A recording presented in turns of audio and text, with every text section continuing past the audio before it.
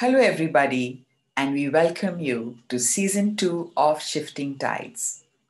Shifting Tides, as you have already watched in last season, is where we try and bring to you stories from people around the world who have had inspirational, motivational, and transformative moments in their lives.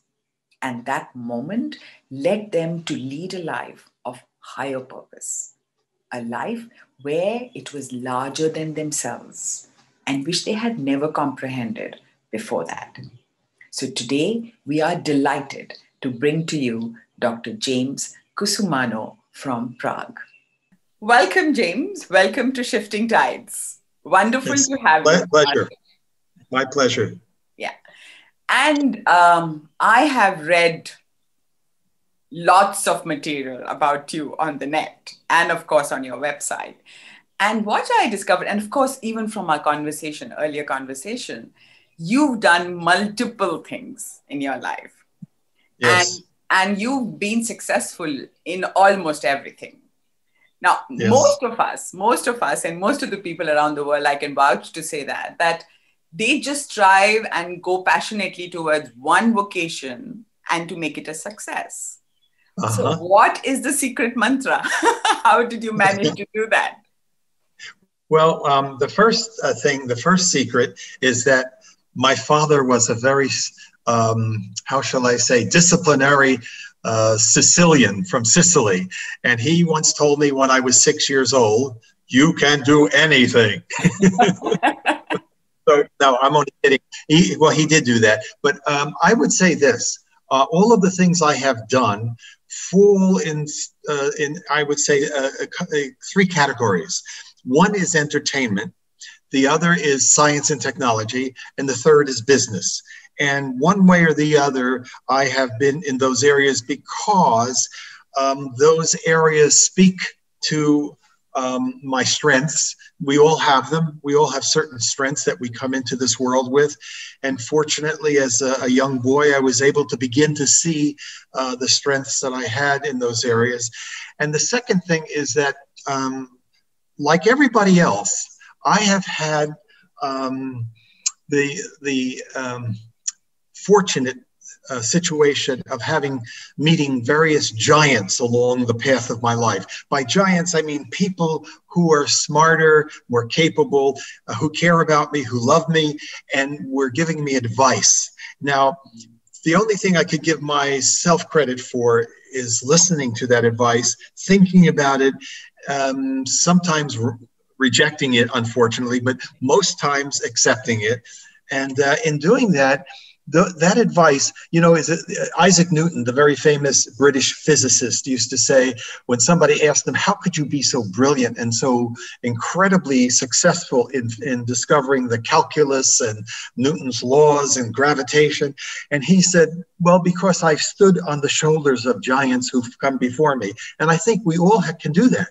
We all can stand on the shoulders of giants, but our only obligation is to listen and to see, and then to be quiet and think, let the information come in from those giants, and then think, does that fit for me? Really go into your soul and answer it honestly. And when you do that, you may have 2 or 3 paths you could take. If you take the one that intuition that comes from these giants tells you, your probability of success goes up exponentially. And that's really, I think, I was kidding about my father, but being supported by a family that loved me and told me, look, you can do anything if you put your mind to it. And if you're passionate about it and you take advantage of your skills, and then meeting those key people along the way and listening to them and having them point me in a direction that would be beneficial for me and for the world. Because my whole thing is, what can I do that takes advantage of my strengths that will cause me passion to want to connect with something in the world, a need in the world that will make it even a little bit better. I don't have to be Muhammad. I don't have to be Gandhi. Or somebody like that who wants to change even if I change it a little bit, it's okay. It's okay. And that's the way I've lived my life. Yeah, but the ability to be able to to follow a giant and to be able to even spot a giant. That's a huge ability Yes. to have. Amazing. That's the key. And then what happens is when you start going along the path that they recommend or they say think about, you begin to meet people that are very complementary to you. For example, I met when I was just out of college and working as a research scientist, I met another scientist who became my very best friend and my business partner for life. I mean, basically. Okay. And he was a young Jewish boy from Ecuador, Ricardo Levy. And he went to Stanford University, very smart, got a PhD in chemical engineering. And we met at Exxon, where we were both working at the time, first job out of school. Okay. And I think that meeting was incredibly important for him and for me, because that allowed us to take a path which led to both of us building together two companies in Silicon Valley, one of which grew in less than 5 years to $1 billion company. Wow. With over 2,000 people. And we didn't do it because of our genius. We were able to attract people to us because of our passion for what we were going to do. Who were smarter than us. Yeah. You know? And when you have that passion, it exudes. And it's like a magnet, then you attract all the kind of people. It is. Exactly. That, Mahima, that's exactly right. That's exactly right. It draws people. Everybody wants to be part of a dream. Yeah. We all love to be part of the dream. Exactly. And so once one or two people have a dream and they paint it, even if it's a rough painting, and somebody sees that and they say, because secretly every single healthy human being in their soul, they want to make some kind of impact on the world. Totally. That's their main thing. They may say, I want to make a lot of money. I want to be a millionaire. I want to become president of this or that. But the real thing underneath all of that, the most important thing, if they're really quiet and listen, I want to do something that changes the world, even a little bit, even a small dent. That's true. That's true. And with our program, which is titled Shifting Tides, people usually have one or two transformative moments in their lives, which completely change. What kind of moments? Transformative. Oh, yes. Or aha moments, as one could say. Yeah. So you had what I can hear you say is that you've had multiple very strong phases in your life, right? Which is very different from the other, each different from the other. So have you had those aha moments in each phase, or have you had one such very impactful moment? I would say there were a number of them, but some of them were much louder ahas than others, for example. And a big one came when I was working at Exxon, and I met Ricardo. Actually hired him, Ricardo Levy, into Exxon as a research scientist. And the reason I met him is he got his PhD with one of the consultants to our company, a very famous professor at Stanford. And so the professor at Stanford said to Ricardo and I once, you realize the field that you're working in, both Ricardo and I were working in what's called catalytic technology. A catalyst is something that speeds up a chemical reaction, okay? Now, the thing that was happening at the time is the technology and science was happening that would allow you to design a catalyst at the molecular level, which would increase its efficiency so that if you were feeding raw materials over the catalyst, you could, if you designed it properly, you could make these molecules come together in a more efficient way with almost no ecologically toxic materials at a lower price, use less energy. So this professor said to us, you realize you're at a point where you guys are becoming world experts in catalytic technology. You could probably create a company that would use that technology to begin to make products in a way that's more efficient and ecologically more favorable. And so Ricardo and I said, yeah, that's great, except right now, which was back in 1974, the United States was in the midst of a huge recession, 21% interest rates. It was really challenging. And so the professor said, well, you could start as consultants, and when the time changes, you could help other companies improve their technology. And when the world changes and venture capital comes back, you can raise money to create your own products. And all of a sudden, in my mind, aha went on. And we left Exxon with no job. We left really good jobs, got in our cars in New Jersey, and drove out to Silicon Valley, to Palo Alto, California, and we started a small consulting firm. And the professor became one of our partners. His name was Professor Michel Boudard. He's now deceased, but he was a famous man in academic science and catalysis. So he would open the doors for us to companies and say, these two guys can come in and they can help you improve your products and save you money, and also make them ecologically better, which would be great PR for you. And so that's what we began to do. And we became famous as the two guys, as we hired more, even brighter people than us, to come in, and we formed a company called Catalytica Incorporated. And Catalytica was doing basically consulting for all of the giants around the world, pharmaceutical companies, oil companies, chemical companies, to help them do things better. So that aha moment created a company which allowed us to launch into an area that would then direct the future for us. Wonderful, wonderful. And also in your life, what I read, the situation, even if it was a very sad situation, like I think you lost your wife, right? Right. That led you to a place which was beyond your comprehension, right? And then you came to Prague. So could you just kind of tell us as to how you saw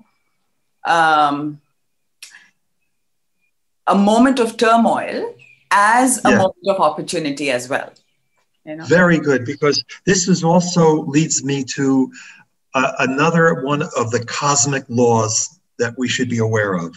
And that is, when the universe is good to you and it helps you do something, you should take whatever resources you have, in a limited way, of course. I mean, I don't mean you should become poor, but you should try to help others. So in this case, my first wife, her name was Jane. She was a screenplay writer, and we had a daughter who was an actress, then Polly Cusumano, and she wrote a screenplay called ironically, What Matters Most, okay? Wow. And she wanted to direct the movie, and it was an incredibly good screenplay. So I had just sold my company, Catalytica Pharmaceuticals, in Silicon Valley, and we were living in Southern California on a horse ranch, and I was trying to think, what am I going to do next with my life? And I said, you know what? Let's see what we can do with your movie, Jane. Her name was Jane. And so I took the screenplay to Paramount Pictures, and the chairperson was a woman by the name of Sherry Lansing. She said, you know what, Jim, this is an extremely good screenplay, but you know, Jane has never directed a movie before, so we can't allow her to direct a movie for Paramount. So I said, all right. So we had money from selling the company, Catalytica Pharmaceuticals. I'm going to help her follow her dream. So we started a movie company called, it was called Chateau Wally Films, because we had a place where we lived in California called Chateau Wally. And so she then found out, just a couple of weeks before we moved to Texas to shoot the film on location, it was about a month and a half of shooting, that she had stage 4 breast cancer. And she knew at that time there was no way she was going to beat it. It was too serious. That's what she was told by the world's experts at Stanford Medical Hospital. So I asked her what she wanted to do, and she said she wanted to direct a film. So she did, while she was getting chemotherapy. And it was a really tough time for her and for me. But she got the movie finished. She got to see it on the big screen at the studio. And then she unfortunately passed away. And of course, it was extremely difficult for Polly and for me. But I said, look, we got to do something. We entered the film in a number of film festivals, and it won in every one of them. It won film. Wow. And so then I brought it back to Paramount, and Sherry Lansing said, Jim, this is a very good movie. You should really bring it to the largest cable network company in North America. And I brought it to them. They were called Lifetime. They are called Lifetime Television. And they took it, and it became one of their best movies ever. And they renewed the contract 3 times. And then it was redistributed. Everybody said, you know, you'll never get this distributed. And, you know, this is the experts telling you you'll never get it. And it got distributed in 50 countries worldwide. So there's an example. I didn't have an interest of going into the movie business, but I have an interest in having my wife succeed at her dream. And so we did that. It became a very significant success. It helped Polly's career. She then went on to become Polly Cole. She married a gentleman by the name of Joe Robert Cole. And Joe is a very successful director, producer, and screenplay writer. He wrote the screenplay for the Black Panther, which was one of the world's largest superhero movies. Wow. Yeah. Wow. So so you see how all of this has a path of, you know, you decide to do something willingly, and it's fun helping somebody else, and how the benefits come out of that. Then the other thing that came out of that, I sat for another year and a half in Southern California at her home in a small village called Ojai, California, near Santa Barbara. And I kept thinking, what am I going to do with my life? And I had a couple of offers to become a CEO of another high-tech company, but I didn't really want to go back to it. I didn't know what I wanted to do. And one day in walks to my home, this lovely, spiritual, beautiful blonde by the name of Inez. And it happened like instantly. My depression just evaporated, and I didn't have any interest in getting married again, but I saw this woman, and the way she spoke, and she was the CEO. She was living in Prague and was visiting a friend in California. And she had bought a rundown castle in Prague and wanted to renovate it because she had expertise in the area. She was the CEO formerly of a heritage restoration company. Mm-hmm. And so I said, I don't know anything about castles, but let's do it. I got on the next plane. I went to Prague, and I fell in love with her, fell in love with the castle.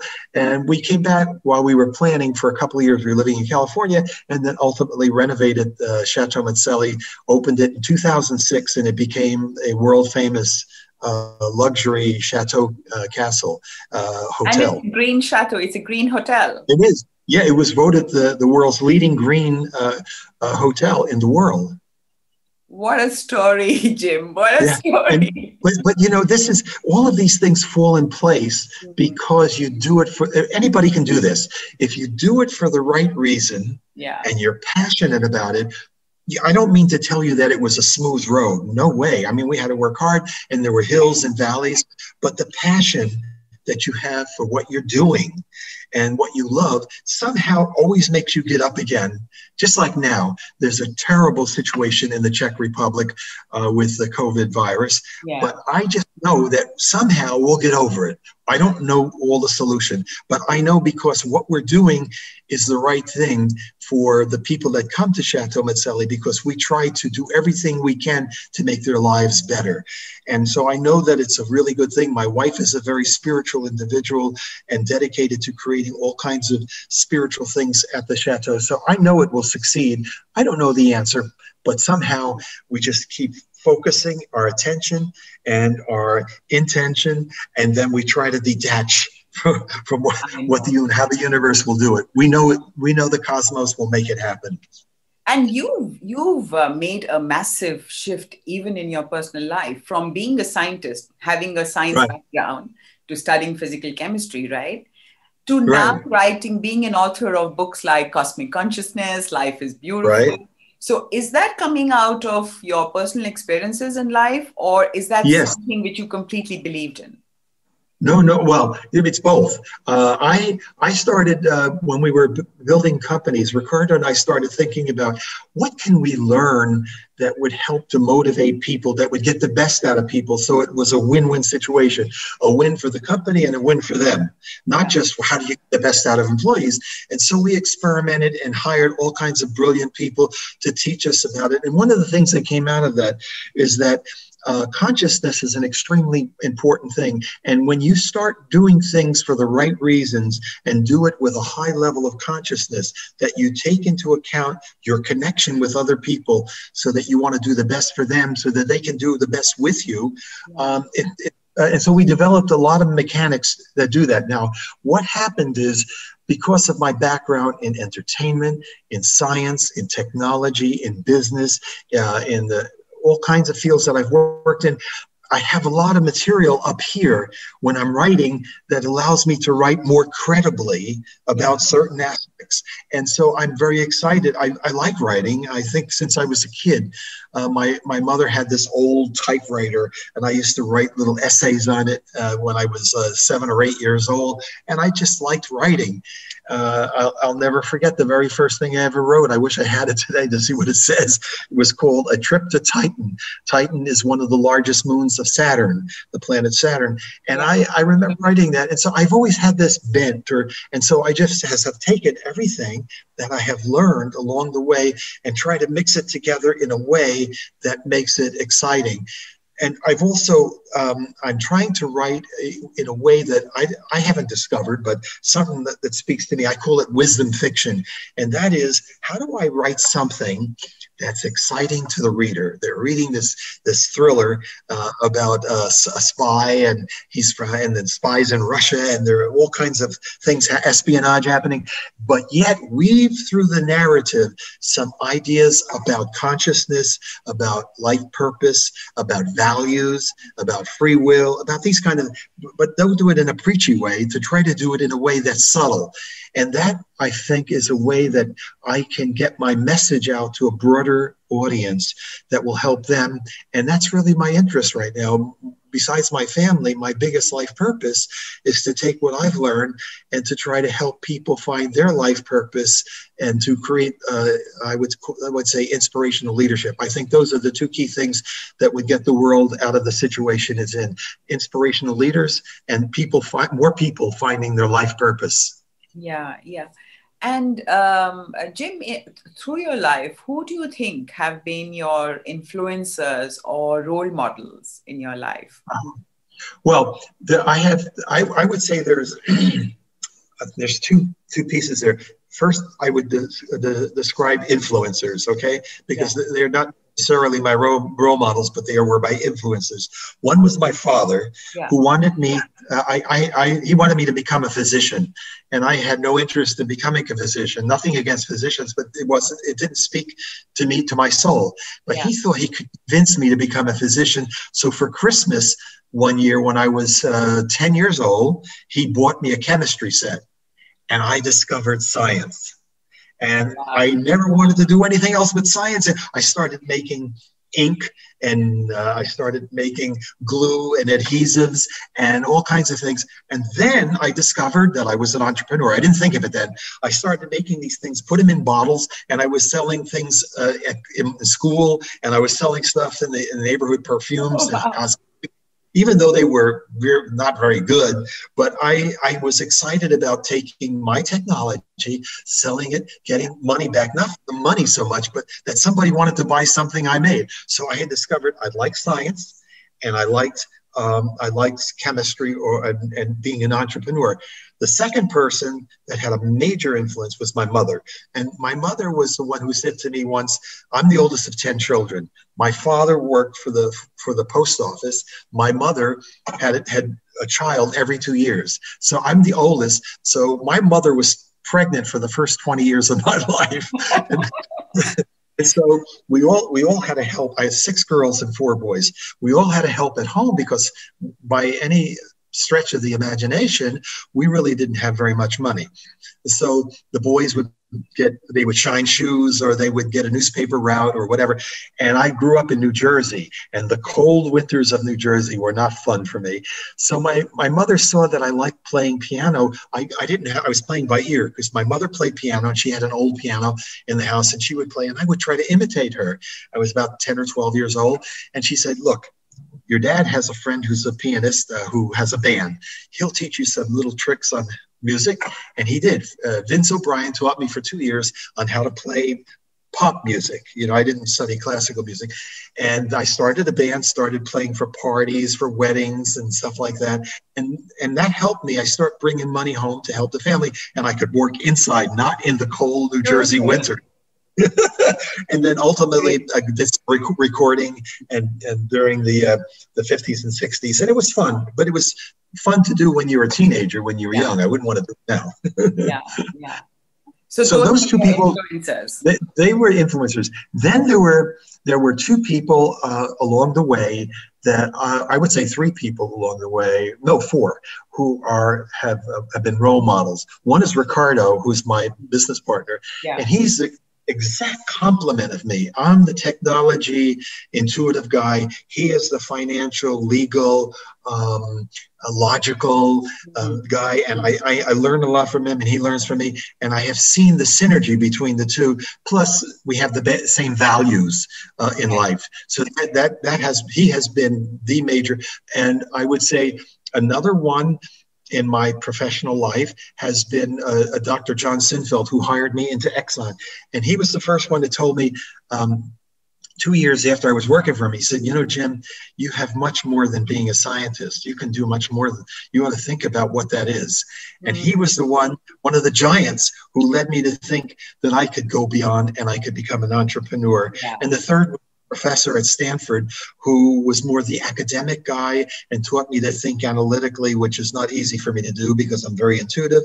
And then finally, I would say my current wife, Inez, is very bright and very spiritual. And so she constantly is very honest with me. When she reads something I'm writing, she will, in a nice way, tell me what she likes and what she doesn't like. And I know that I need to think about it carefully. And so those are the people that have had to date really big influences on me and role models. I also have learned a lot from my children. I have three daughters, and their questions when they were young, especially. I have now a 14-year-old who'll be 15 at the end of June. Her name is Julia, and the questions she asks me and the statements she make me think. I have to think my way through, but it goes to show that you can always learn something. And so here again, these are all giants. They're all giants, you know? Yeah. And your latest book, I Can See Clearly. Can you tell us how that came about, and if a little about that book? Yeah, well, it came about in this way. I had written 7 or 8 books that were, let me call it, how to do it books, how to balance your life between your personal and your professional life, how to live a spiritual life, how to learn more about meditation and consciousness. And they were good books, but I started asking myself, how can I do this with a novel? And do it in a way that would make people interested to read the novel, but still learn about the same thing. And it wasn't an easy thing to do, because you can't just start saying, here's how you live a spiritual life, and then there's a spy from Russia coming in. I mean, it doesn't mix right. It has to be done very subtly. And so I wrote 2 novellas, which were okay, and I experimented with how to inculcate the ideas that I had learned throughout my life into a novel, into the narrative. And it got better and better. And then finally, I went to school for 3 years online with 2 people informally, 2 women who were successful writers and line editors and developmental editors. Right. And they taught me how to write a good novel. And that got me to the point where I was confident I could now do it. And that's when I began to write I Can See Clearly, which is a novel that does exactly what I said before. It weaves throughout the narrative some of the ideas I have on consciousness, on meditation, on values, on life purpose, and puts that in there in a way that's still exciting to read the narrative, I think. At least that's what I've gotten from a number of reviewers. Great, great. And what are you working on currently? Well, I decided to make I Can See Clearly into a series, maybe at least 3 books. I don't know if it'll go beyond that. And I had just finished the first 20 chapters of the second book, which is, and what I decided is that the first book is 375 pages, so it's a little bit long. And I decided all the books after that would be maybe 200 pages, because I think people are so busy nowadays, they'd rather read a shorter book, but still with the same kind of material. So this book will be about 225 pages, and I've just finished the first draft, and I'm excited about it. It takes off from where book 1 ends, because book 1 at the end asks something happens which leads you to believe there's a future of events that are going to happen, and that's what happens in book 2. And so I'm excited about it, and I'm going to probably, after this, I would say, even though I have the first draft, it's a long way from publication, probably will be published in the fall. It would be my guess. Okay. So in the end, Jim, what would you like to tell our viewers in terms of how can they bring about a change in their lives, or how can they even foresee and in awareness bring about a positive change in their lives? Right. I would say, to me, what I have learned, and it's not always easy to get there, but you have to be committed to do the work. Yeah. And you want to get to the point where you can say, I do what I love, and I love what I do. Mm-hmm. Now, that's the way I feel about writing now, but it's not easy to get there. I don't want to say that there's a formula which gets you there in a couple of weeks. The key I have discovered is the following, and I'll try to summarize it in a few minutes. First, I believe, and I'm absolutely convinced, that every single one of us, you, me, and everybody, every normal, healthy person, is born with some sort of asset inside. And early on, they may find out what it is. It may be a hard asset like science, math, it might be sports, or it might be finance, whatever. Or it might be what I call a soft asset, which is also very important: leadership, compassion, love, understanding, and sometimes a combination of those. So what I think what I would say to our viewers, it's important for you to understand that there's something inside of you that's important, and it can be used to do something in this world. And so once you discover what that is, what you're good at, don't worry about how you're going to have it, what your job is going to be. What are you good at? And then the next piece is the hardest piece of all, and that is to say, okay, I'm good at communications, or I'm good at sports, or I'm good at math, or whatever it is. How do I connect that with a need in the world that makes it just a little bit better? And look at lots of different possibilities. Don't get discouraged. And eventually, if you're really intent on finding that, you absolutely will find it. And when you find it, that creates passion. Oh my God, I can take my skills in math and do this. Or I can take my skills in sports. You can take your skills in sports. You don't have to go to the Olympics. You can open a sports store. You can become a sports representative. You can do all kinds of, you can become a coach. So you need to think about, what can I do with the capabilities I have? And once you do that and you discover something you want to do, the universe will help you get there. It wants you to succeed, and you'll get that passion. And once you have that passion, what I can tell you happens is it creates tremendous energy, and energy, both physical energy and emotional energy. You will even sometimes forget to eat lunch. Yeah, that's how excited you are about what you're doing. Yeah. And when you have that energy, it will lead to a type of creativity you've never seen before in your life. All of a sudden, the left and right brain, the linear, let's say, let's say, analytical part of your brain and the intuitive part of your brain will be connected. And you'll be able to solve problems you never thought you could solve before. And when you do that, it will lead to innovation. That means something new that you can do that will make a difference.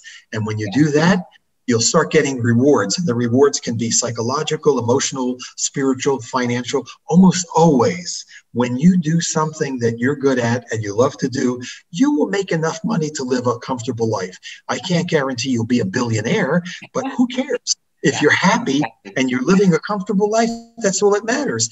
And that to me, I think is, so seek your life purpose by listening. And then also when these people come along in your life, these giants who advise you about things, at least listen. Don't let it go in one ear and out the other. Listen to what that person said. Think about it in moments of quiet and see, does it make any difference? And if it doesn't, okay, throw it out. But if it does, think about how you can use it. So that would be my advice. And I think those are the reasons, if I had any success, it's been that. And I think also never be afraid, if you become in the position of hiring people, never be afraid to hire people who are smarter than you in an area that you don't know anything about, because that's what leads and people to success. don't do that because of their own insecurities. I think one Yes. has to rise above that. Yeah, learn to love yourself for what you are, not what you think you should be. Love yourself for what you are. Yeah. So that's true. That's true. Wonderful. So on that note, we'll say goodbye for now. That sounds great. That sounds great for me. And it was a pleasure chatting with you. Hope that we can speak again sometime in the future. Absolutely. And I wish you the greatest of luck, happiness, and fulfillment as you proceed in your life, because you're just a young lady, and I think you have a lot of lives ahead of you. Well, we never know. Thank you anyways. Thank you, Jim. Thank you. My pleasure. And we'll talk to you again. Bye-bye now. Bye-bye. Bye-bye, Jim. So that was Dr. James Cusumano. I hope you all enjoyed listening to him as much as I enjoyed talking to him. And the takeaway for me today is that we all are born with an innate, unique talent. And our life journey actually is all about discovering that. And I do hope that this interview has urged you all to really look within and find out, where is your life taking you? What is it that you would passionately like to pursue? So with that, we come to an end of today's episode. Do look out for our next episode, and don't forget to like, share, and subscribe to our channel. Goodbye.